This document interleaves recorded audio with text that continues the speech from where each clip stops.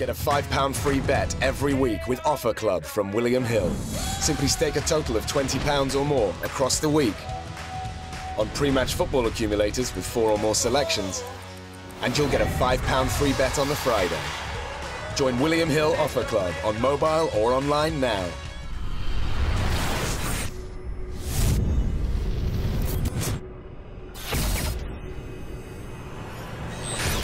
This is KUGAN CASSIUS Rifle TV in association with Mackins Gym Marbella. Press conference here at Fredericks, ahead of Billy Joe Saunders' defence of his world title, 22nd in Cardiff of October. With me I've got Frank Warren. How are you, Frank? I'm good, yourself? All good, all good. Yeah, 10 months out of the ring, but finally he's getting his first defence in, Billy Joe Saunders. He is, it's been unfortunate, injuries and a lot of messing around with the Eubankses, but he's fighting, that's the most important thing, and hopefully he can put a good performance in and get the ring rust out of his system and come through that. And if he does, against I think a fellow who's obviously coming over here to who fancies his chances, but if he comes through that, then we can set up an opportunity for a big fight for him. Obviously Akavov ranks in the WBO, there was talk of potentially with Rob Brandt as well. Yeah. What did it come down to in the end, Frank? Just doing the deal, and we got the deal done very quickly. Listen to Billy Joe Saunders talk in the press conference. He obviously anticipates being out the ring for that long, a little bit of ring rust. This is to get him out as well as anything else ahead of potentially anything else. He needs it. He needs to get some rounds under his belt, and he needs not just the rounds, it's the training and everything. He needs to come alive. It's a great shame as well. He's supposed to be fighting on the 29th. It's another problem. We had to bring the fight forward a week, but he's okay for that deal. So as I say, 22nd. Let's get him back in the ring, see the best of Bill, and hopefully he comes through. We can move on. What fight would you say was more simpler to make out of Canelo and Golovkin? I think it depends where they take place. I mean, Canelo's not coming out of the United States anytime soon, and Golovkin does travel, but he's indicated he only wants to fight in the States at the moment. So it's all about agreeing the terms. It's a similar. We had an offer also to go to Japan against Murata, so that's another thing that's been looked at. But that's where we are at the moment. So obviously Billy Joe Saunders will want to fight potentially again if things go well for him. Hopefully they do on the 22nd around December time. Is that what the plan is? What you look to do?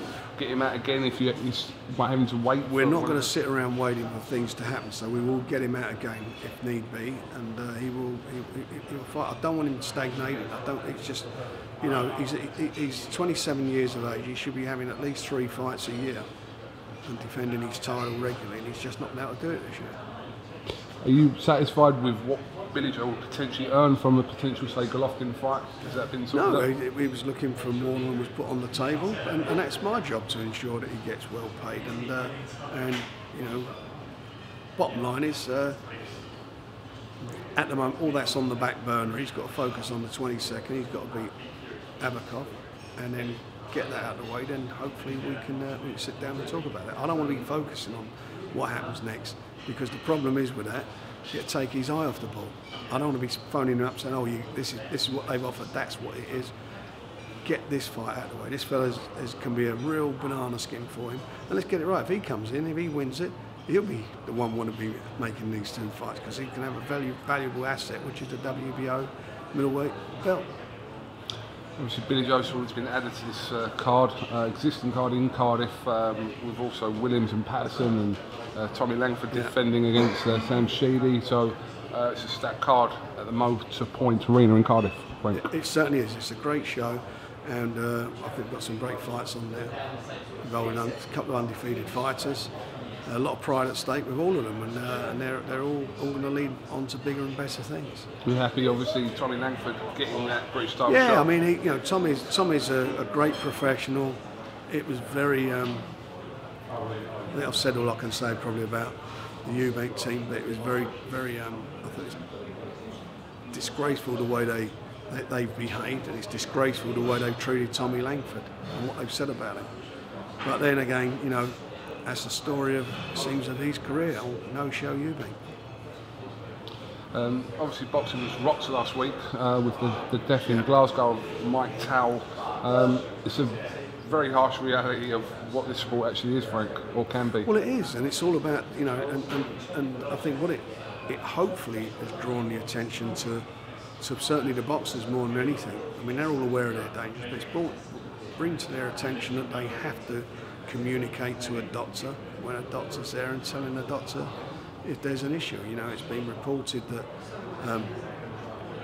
Mike had been having migraines for 2 weeks leading up to the fight. I'm quite sure he couldn't have told the doctor that. Had he told him, I'm quite sure the doctor wouldn't have allowed him to box. So it's about communicating that to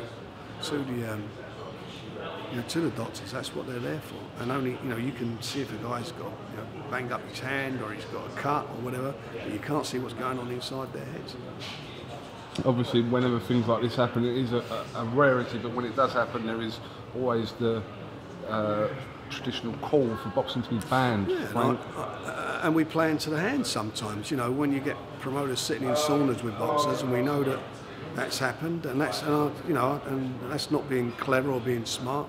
That's being in the sport for a long, long time.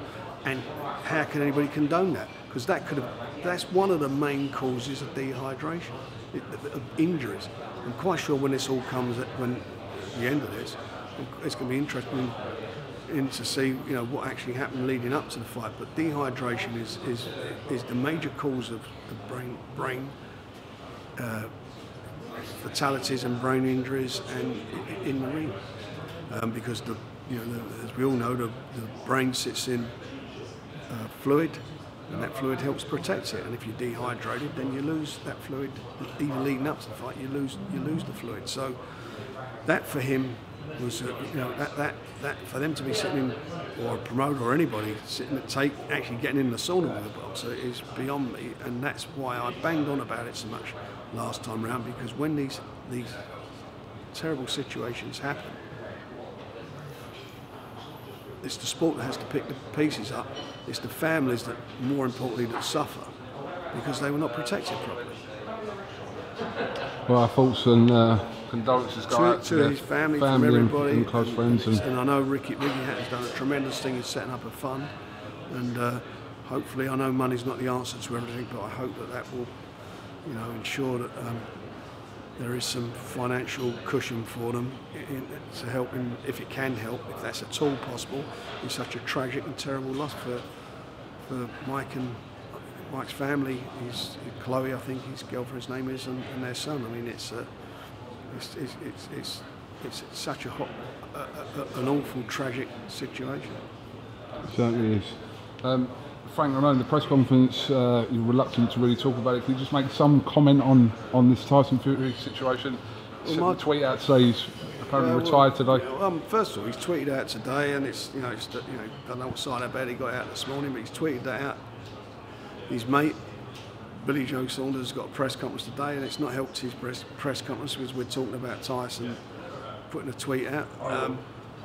I don't know what to say about Tyson. You know, I've got a lot of time for him as a fighter. I think he's a tremendous fighter. I think he's the best heavyweight out there. But he's obviously got mental issues, which is self-admitted. But what's been happening in the last few days, I think, is ridiculous. I don't know why he's doing those things. He needs to just, I think, hopefully he's getting help, and he needs to focus on that rather than keep putting these statements and ridiculous photographs he puts out. He doesn't do himself any favours, and he is, you know, he's a bright guy. He's not stupid. He's a very intelligent guy. He's a great boxer. He probably, for me, was a performance of the last year in beating Klitschko. I don't think he got the plaudits he should have got from it regarding certainly the Boxing Border Control Awards. I thought his performance, nothing against Cole Frampton, he's a great fighter as well, but I think his was more significant win, beating a guy who'd been undefeated for 11 years. But all that, he just sometimes, I don't think he understands, you know, what he's doing to himself.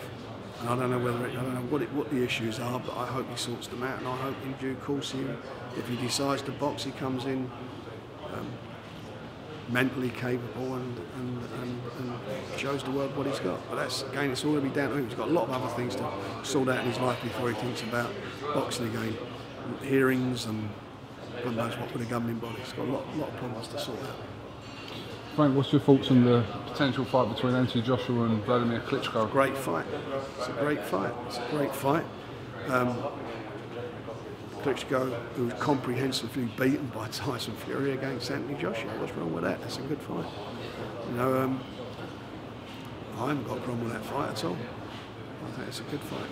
Obviously, it makes sense. Klitschko already was in camp for Fury, and Joshua was fighting around the same time. And it may be the answer to both their problems.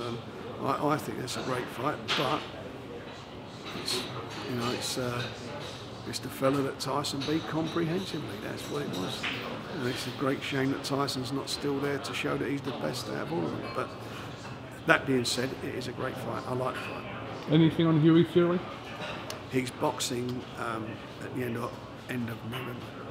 End of November. Yeah. Potentially who against? No, we're not there yet on that. A while to go on that, yeah. Yeah, a way to go on that yet.